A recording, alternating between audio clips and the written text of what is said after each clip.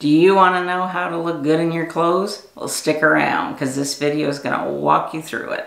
Hey everybody, it's Cathy. Welcome back to Style with Cathy over 50, and today we're talking about a topic that is near and dear to my heart, and that is how to always look good in your clothes no matter your age or your body shape. If you're new here, don't forget to hit that subscribe button and join our community of fabulous women over 50 who are redefining style. So the first thing we have to do is you need to understand your body shape. Understanding your body shape is crucial. Whether you're an apple, a pear, a rectangle, or an hourglass, every shape has its beauty. Today I'm going to share tips tailored to each shape, ensuring you highlight your best features. Remember, it's all about balance and proportion. So the first body shape we're going to talk about is a pear shape. So you want to emphasize the upper body with bright colors or boat necklines, and you want to choose A-line skirts or dresses to flatter your lower body.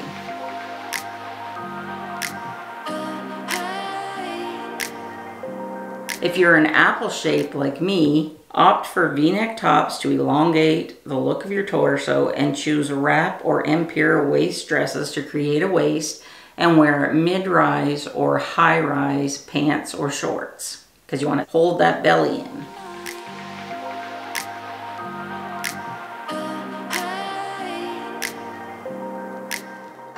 If you have an hourglass shape, you want to highlight the natural curves with waist-defining dresses and fitted clothing that enhances the proportion between your bust and your hips.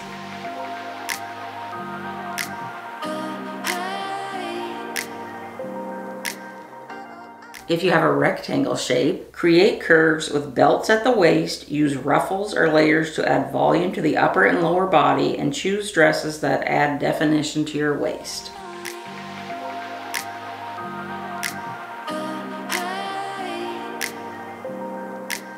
And if you are an inverted triangle shape, balance your broader shoulders with A-line skirts or dresses that add volume to the hips, and choose tops with narrow V-necks.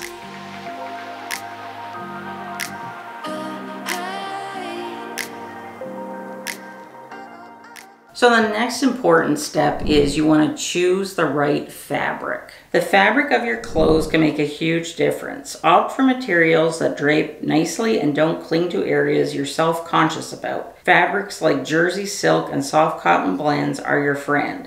Let's avoid stiff fabrics that can add unnecessary bulk. One of the most important things before you get dressed is that you start with a good foundation. You are probably sick of hearing about this, but I cannot stress it enough. It is so important to get a bra fitting and make sure you're wearing the proper bra, the proper size, the proper color. Don't wear a black bra if you're going to wear like a see-through white top. I always opt for flesh tone bras. I may walk on the wild side here and there and get like a red one or a black one. But my point is, it's really important to start with good bra and good underwear. You don't have to wear like shapewear, but I like these underwear from Spanx, and they just smooth out any lumps or bumps. They're not constricting because I would not recommend them or wear them, but they do, however, I feel like smooth my lumps and bumps out so that my clothes look a little better. They are comfortable and they wash and wear well. So with your bra, get a bra fitting at least once a year. I know Nordstrom does them. I suggest going to a local bra boutique, and I'm sure that they could fit you there. It's also important to adjust your straps. Every time you put that bra on, you want to hoist the girls up, because just doing that, you're going to instantly create a waistline and you're going to look slimmer. And it's also important to not wear the same bra for 2 days in a row, because the bra needs to rest and I think get its shape back or whatever it does when it's resting. But starting with a good foundation is so important, because if you're wearing a really crappy bra, it doesn't matter if you're wearing a $1,000 dress, it's not going to look as nice as if you were wearing the proper bra. The next thing that we need to discuss is the importance of tailoring. Never underestimate the power of tailoring your clothes. Clothes that fit you perfectly can transform your look. It's worth investing in getting your clothes altered to your body. A well-fitted outfit can instantly make you look polished and put together. As somebody that has to wear petite length pants, I have a 27-inch inseam. So lots of times, unless I buy pants that are specifically for petite, which is getting harder and harder to find at some stores, I have to get about 3 to 6 inches taken off my pants. So I personally cannot sew, but I do have a good tailor that can. And she charges $10 to hem a pair of jeans or pants. So if you can't sew, I recommend finding a good tailor.